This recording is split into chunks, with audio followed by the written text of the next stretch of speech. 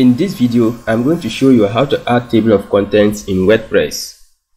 And this is what we'll achieve by the end of this tutorial.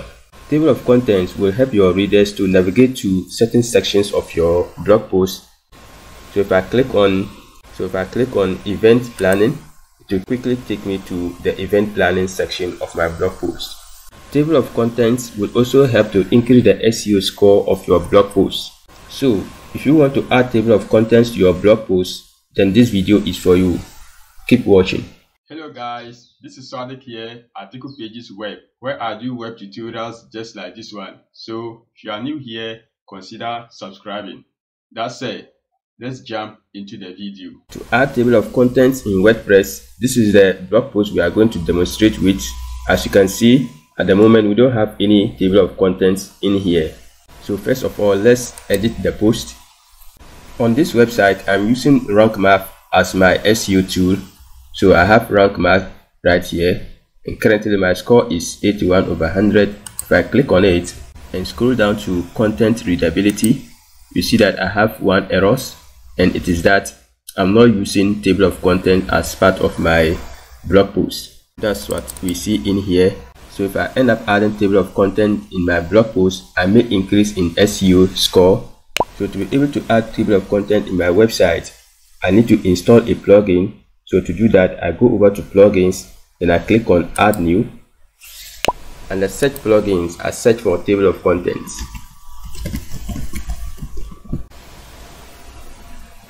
I have easy table of contents right here by Steven A. Zam. This is the plugin I'm going to install. You will get several others, but I'll go ahead and install this. So I click on install now, and I go ahead and activate. The plugin is activated successfully. Now if I go to the front end of my website and I'll search for that particular blog post, so I have home based. I just go ahead and click on the blog post and scroll down. You wouldn't see table of contents anywhere on the page. So what I'm going to do is I go back to plugins and I search for easy table of contents. I click on settings, going down to auto insert. I'm going to insert it for post. Then I scroll down to the end and click on save changes. Now if I go to the front end and refresh, scrolling down, you see that I have table of content here now, and it has all the header tags I have on my website. Perfect. At the moment, the table of content is centered on the page. If I want it to stretch across the entire page, I go back to the settings, then I scroll down to appearance. You see that the width is currently set to auto. I'll drop down the arrow and I'll choose 100%. Scroll down, then I click on save changes. So if I go to the front end and refresh, you see that my table of content will stretch to the whole width of the page. So if I click on any of these headings, it will take me quickly to the particular section.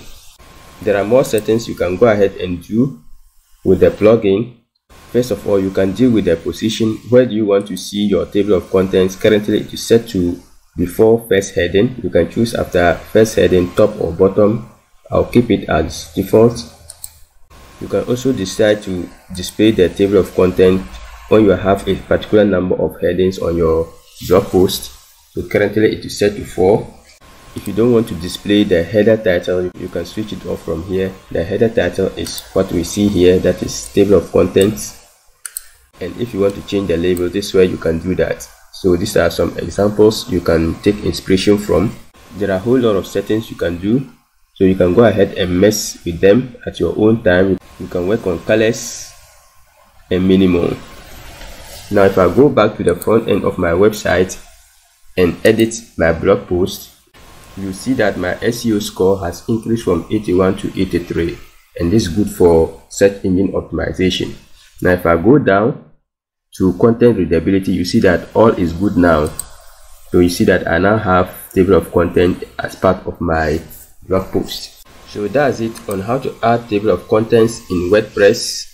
I hope this video was helpful. If you found value, kindly hit the like button, subscribe, and also enable the notification bell so that each time I post a new video on this channel, you'll be the first to know.